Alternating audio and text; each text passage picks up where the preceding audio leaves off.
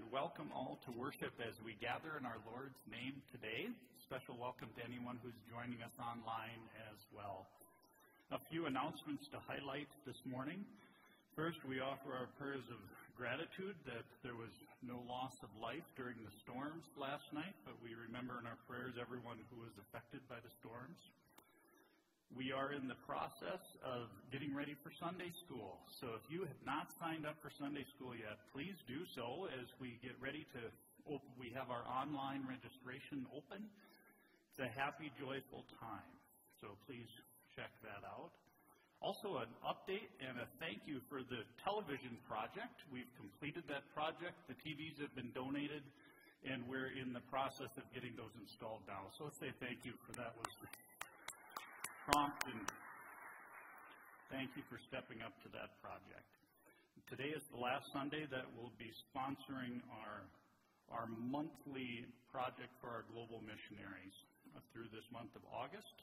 So we are grateful for the Sveningsons in Slovakia, and the Globe offering continues to go to them today. It is tomato season, and we have a lot of tomatoes that have been brought in to be shared. So please, I'm going to keep preaching until the tomatoes are gone. So please take some tomatoes home with you. Those are the announcements I have today, and we give thanks to our musicians who are leading us in worship. If you have the paper bulletin today, we've switched the opening song and the song of the day. So our worship continues with our hymns.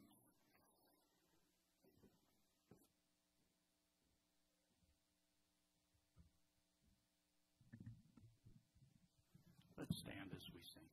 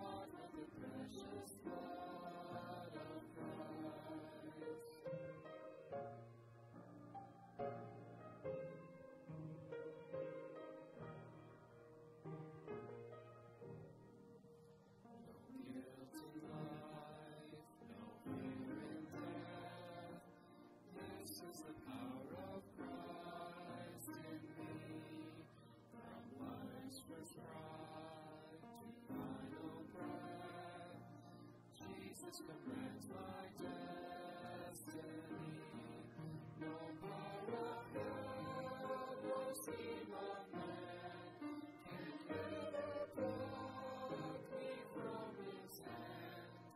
To me returns and calls me home. Here in the power of Christ I'll stand.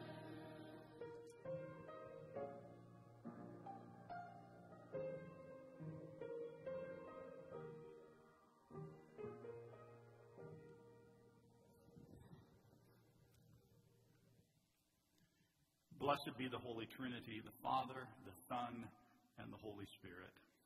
Amen. Sisters and brothers, bear with one another in love.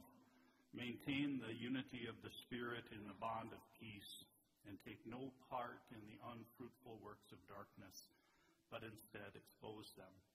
Let us confess our sin in the presence of God and of one another.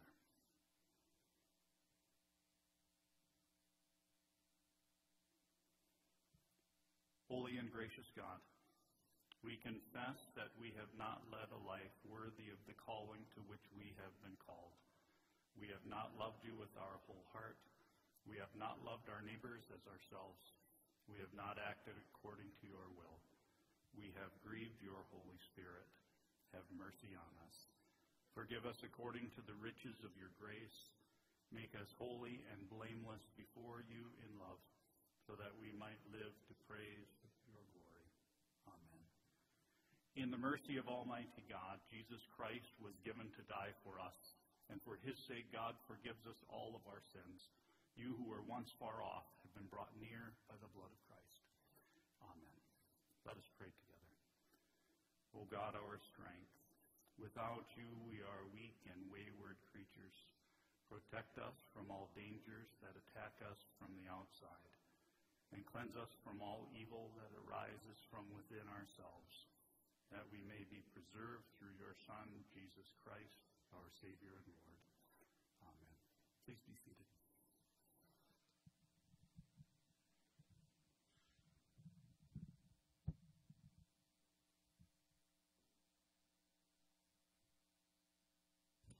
The first reading is from Deuteronomy chapter 4, verses 1 through 2 and 6 through 9. So now, Israel, give heed to the statutes and ordinances that I am teaching you to observe, so that you may live to enter and occupy the land that the Lord, the God of your ancestors, is giving you. You must neither add anything to what I command you, nor take away anything from it, but keep the commandments of the Lord your God with which I am charging you. You must observe them diligently, for this will show your wisdom and discernment to the peoples, who, when they hear all these statutes, will say, surely this great nation is a wise and discerning people. For what other great nation has a God so near to it as the Lord our God is whenever we call him? And what other great nation has statutes and ordinances as just as this entire law that I am setting before you today? But take care and watch yourselves closely, so as neither to forget the things that your eyes have seen, nor to let them slip from your mind all the days of your life. Make them known to your children and your children's children. Please read with me responsively Psalm 15. O Lord, who may abide in your tent? Who may dwell on your holy hill? Those who walk blamelessly and do what is right, and speak the truth from their heart. Who do not slander with their tongue, and do no evil to their friends, nor take up a reproach against their neighbors. In whose eyes the wicked are despised, but who honor those who fear the Lord, who stand by their oath even to their hurt. Who do not lend money at interest, and do not take a bribe against the innocent. Those who do these things shall never be moved. I invite the congregation to rise for the reading of the Gospel from the Gospel of Mark, chapter 7. Now when the Pharisees and some of the scribes who had come from Jerusalem gathered around him, they noticed that some of his disciples were eating with defiled hands, that is, without washing them. For the Pharisees and all the Jews do not eat unless they thoroughly wash their hands, thus observing the tradition of the elders. And they do not eat anything from the market unless they wash it. And there are also many other traditions that they observe, the washing of cups, pots, and bronze kettles. So the Pharisees and the scribes asked Jesus, "Why do your disciples not live according to the tradition of the elders, but eat with defiled hands?" He said to them, "Isaiah prophesied rightly about you hypocrites, as it is written, 'This people honors me with their lips, but their hearts are far from me. In vain do they worship me, teaching human precepts as doctrines. You abandon the commandment of God and hold to human tradition.' Then he called the crowd again and said to them, 'Listen to me, all of you, and understand. There is nothing outside of a person by going in can defile, but the things that come out are what defile. For it is from within, from the human heart, that evil intentions come: fornication, theft, murder, adultery, avarice, wickedness, deceit, licentiousness, envy, slander, pride, folly. All of these things come from within, and they defile a person.'" The word of the Lord. Please be seated. Brothers, sisters, friends in Christ, grace, mercy, and peace to you all. In the name of Christ, our risen Lord. We certainly need those three things, don't we? Grace, mercy, and peace. Grace, the unmerited gift of God's love. Mercy, an understanding that God does not judge us in the harsh way that we deserve, but instead reaches out with new beginnings, with peace, a calm and trusting spirit that allows us to step out into difficult certain circumstances, but yet to live with lightness and with joy. We certainly know that we need these things, and at the same time, we know that we often do not live up to those things. So in this scripture you hear today from Jesus speaking to the most religious of the religious people, the people who know the scripture and they know the law so well. He is diagnosing our problem, their problem and ours, as if he's a physician who is ready to give difficult news in order that a prescription can come with the remedy. Because Jesus reminds them that we are not the people that we want to be. And he talks about the evil intentions that come from our hearts. And this is the diagnosis. For it is from within, from the human heart, that evil intentions come. And then he has a long list that accuses everyone within the hearing. And it's a big crowd. Fornication, theft, murder, adultery, avarice, wickedness, deceit, licentiousness, envy, slander, pride, folly. All of these things come from within. And they are what defile a person.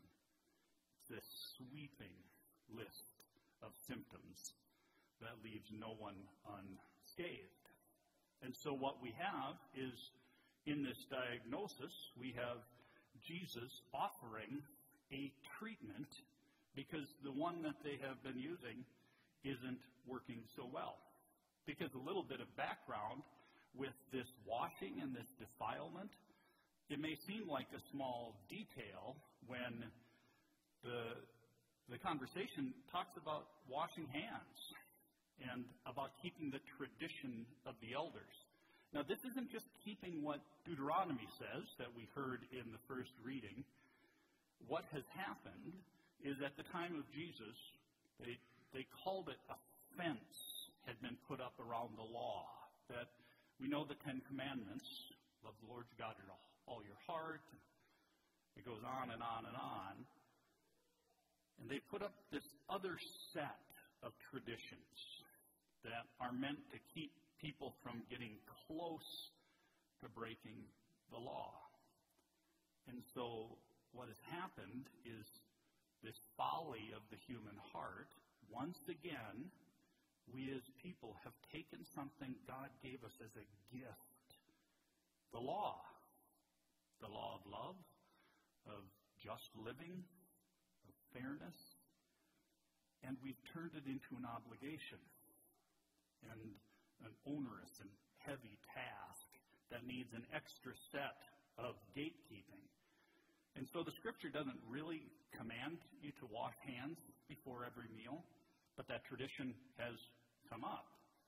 And it's not just a washing, it's a serious washing. So, for instance, if you ever worked at McDonald's and you learned how to wash your hands as a worker, you sing the ABC song twice. And in this last year and a half, we've learned about washing hands. Well, the tradition would have been a comparison.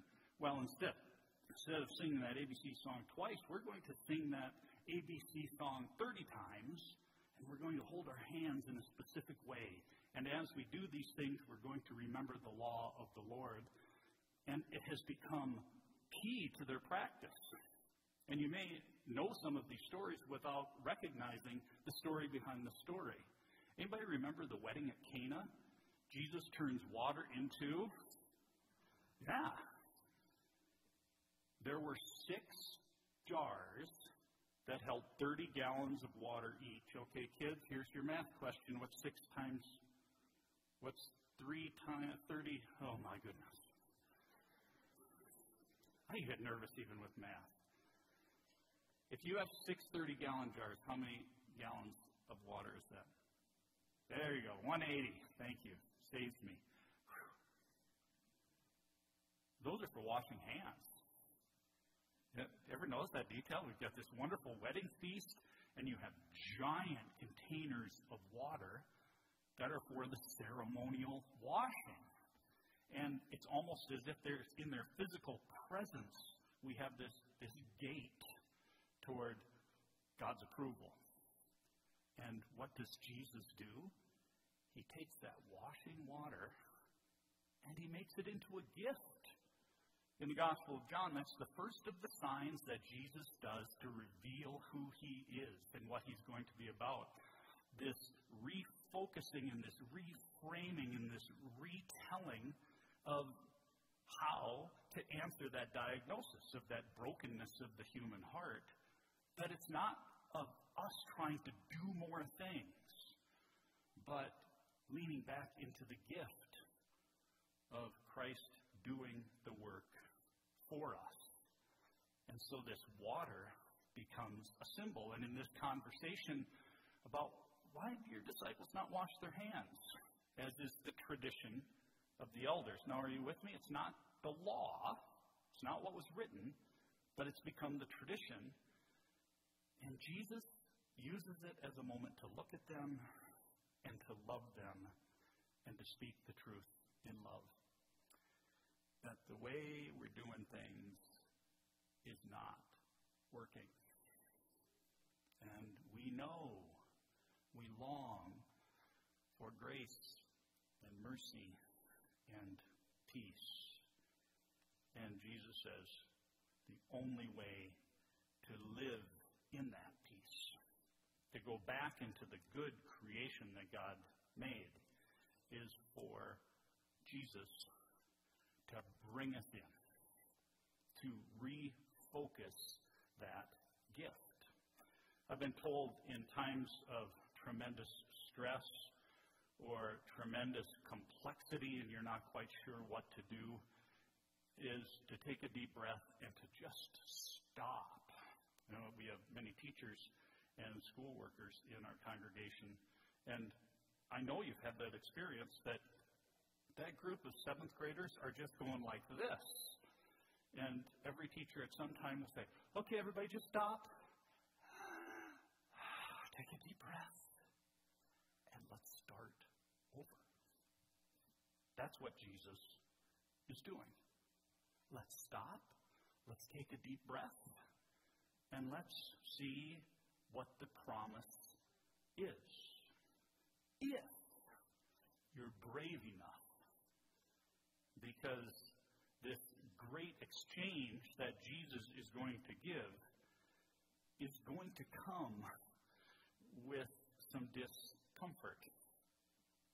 Because there is something about that long list that, we know it may not be the best way of slander and pride and licentiousness and wickedness and adultery and theft and fornication. But there's something about it that feels pretty good to make our own choices and to do things our own way. But Jesus invites us to a great exchange. To take the rags that are ours and to give us the beautiful garments that are His. The fruit of the Spirit. Galatians 5 talks about love, joy, peace, patience, kindness, goodness, gentleness, faithfulness, self-control.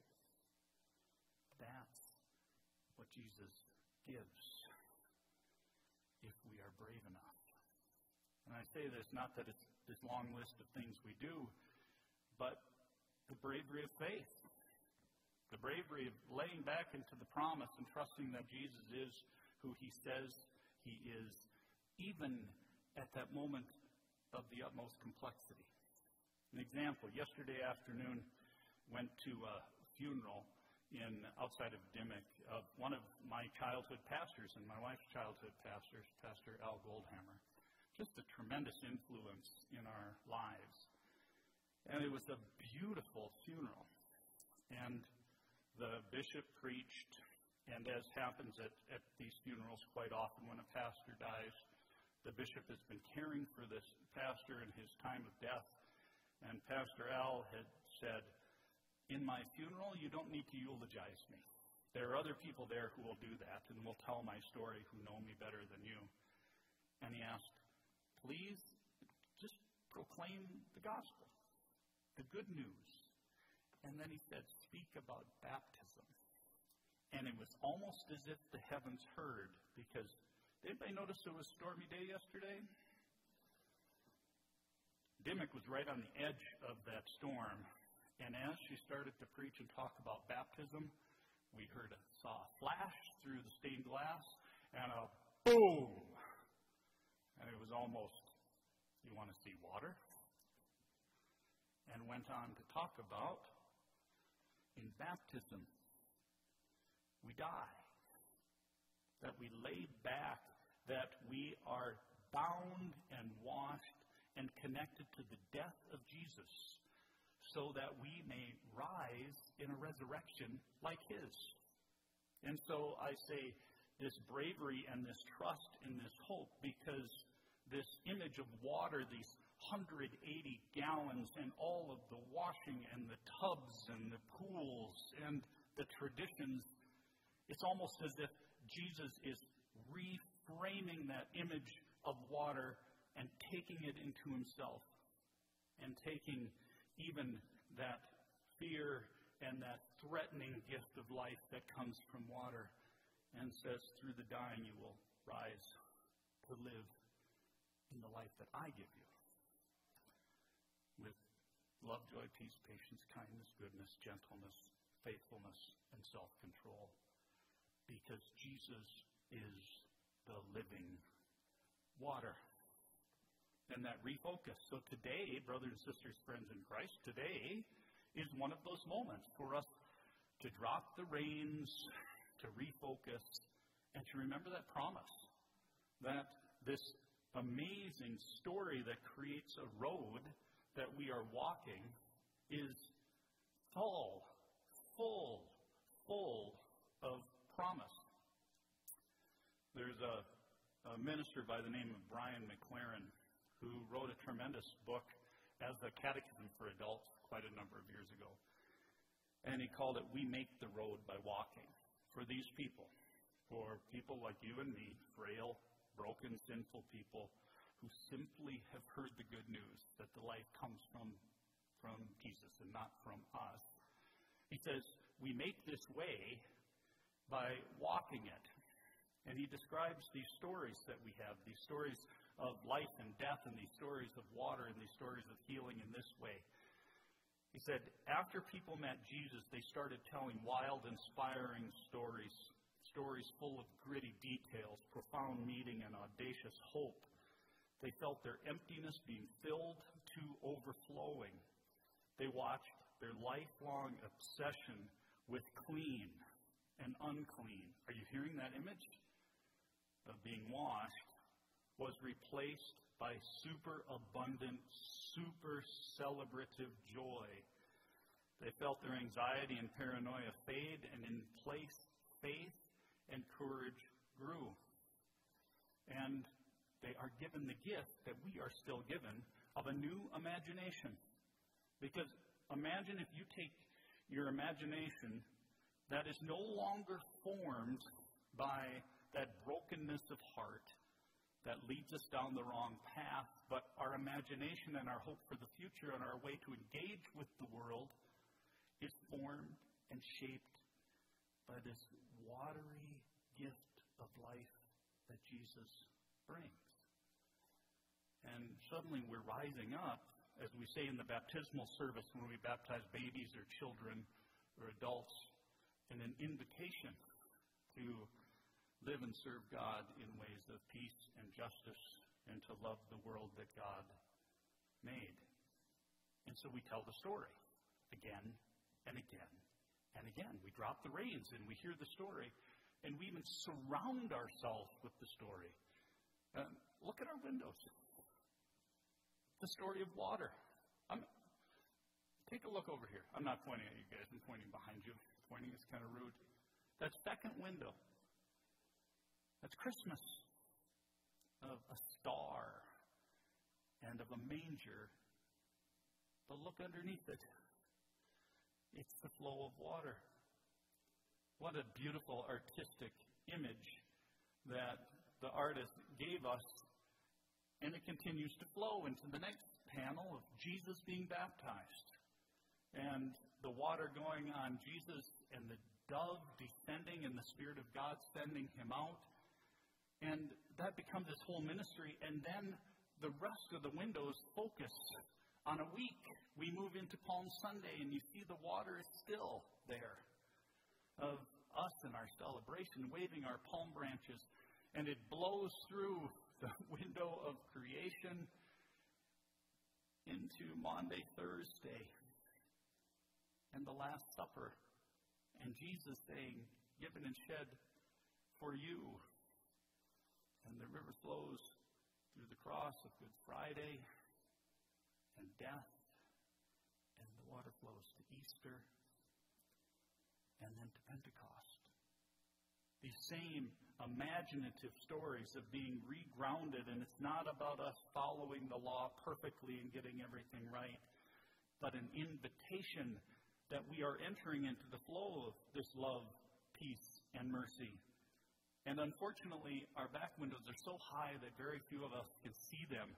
So I tried to take a picture of them. We'll see. It's 2 panels. And I invite you, when you go out today, look way up high. They're beautiful. Because it's as if this flow suddenly becomes the Sea of Galilee. And you back up one more, David. We've got the boat with the net in the water. And it's the invitation to go and make disciples. From now on, you won't be fishing for fish. You'll be fishing for people, where Jesus has taken fishermen and laborers and men and women and called them all together and put them into the work, into this giant flow. And then now the next one, the other panel that goes with it. It's not a very good picture. I tried to do my best, but it's hard to take a picture into the sun.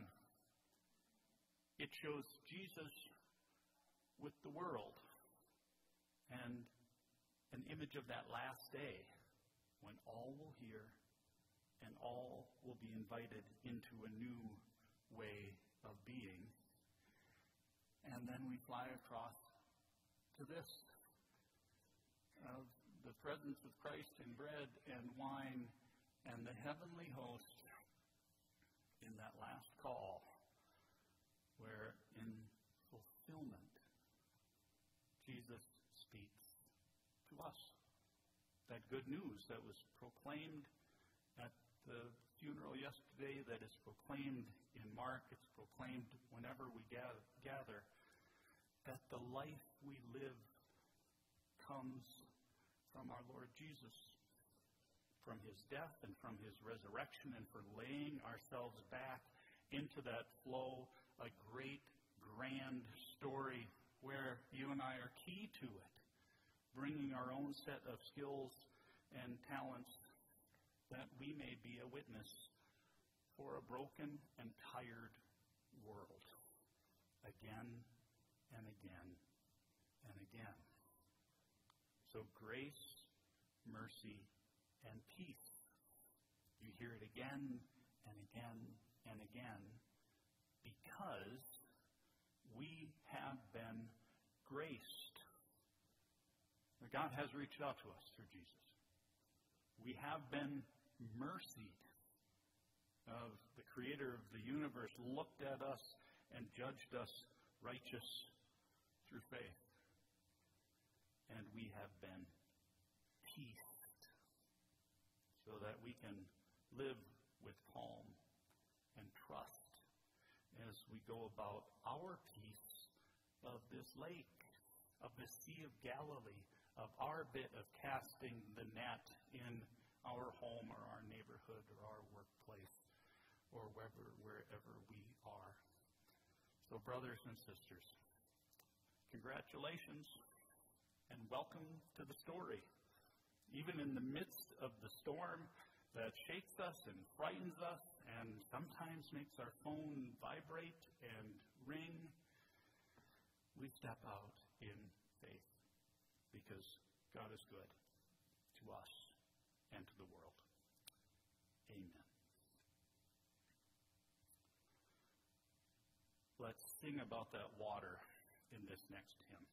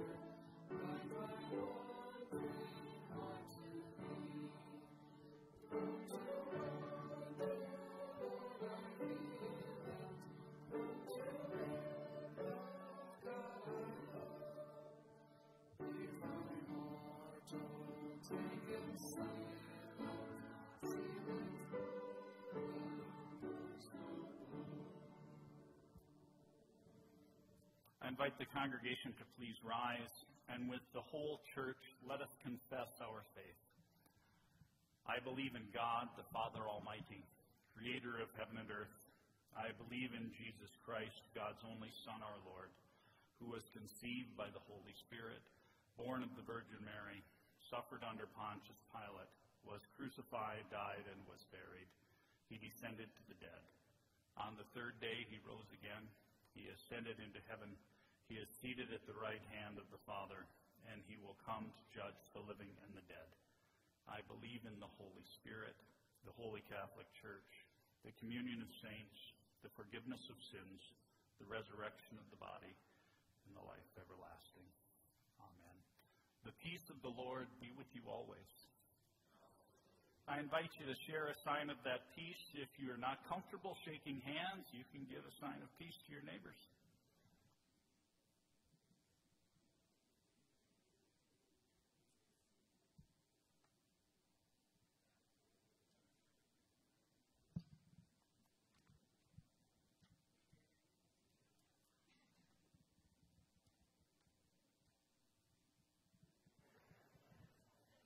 As you return to your seats, we will gather our morning's offering.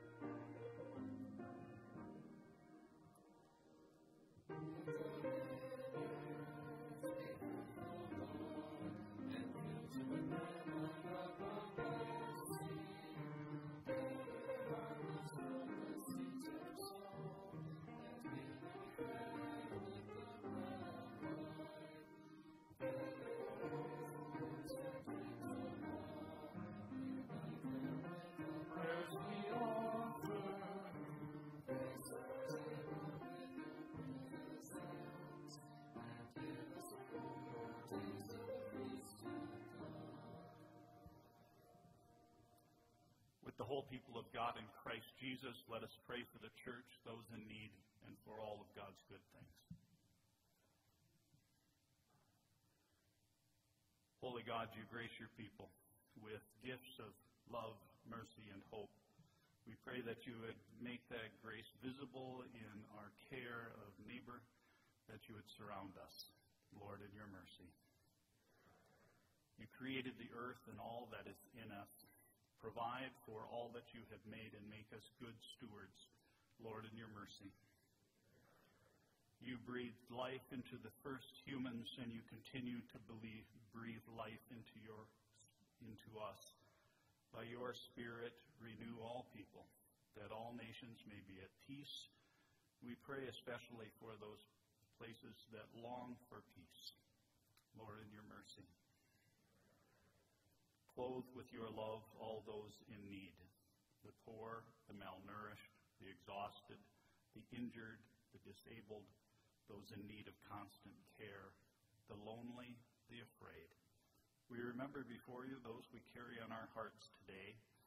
We pray for Doug DeYoung, Mike Westall, Jean and Jamie Jellen, Fred Tiedemann, Kevin Roth, Janice Mirmo, and Gloria Buchelman.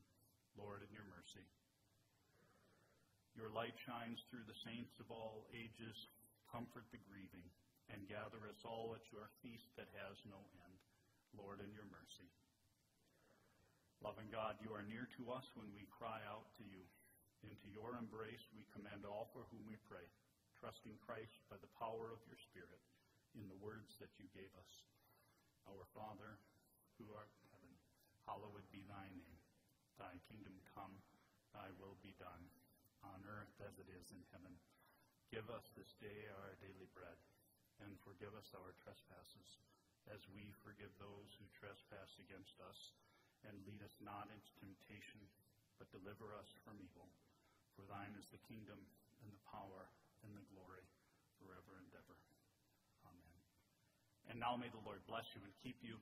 May the Lord's face shine on you and be gracious to you. May the Lord look upon you with favor and grant you peace. Amen. We will sing together.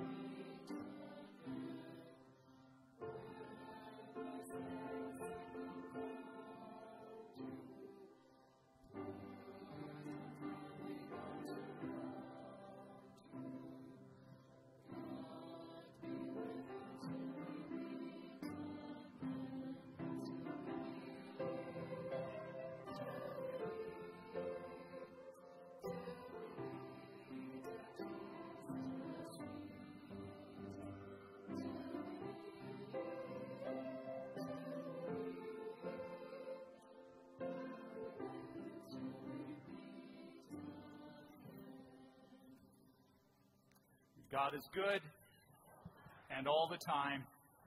Go in peace to love and serve the Lord. Thanks be to God.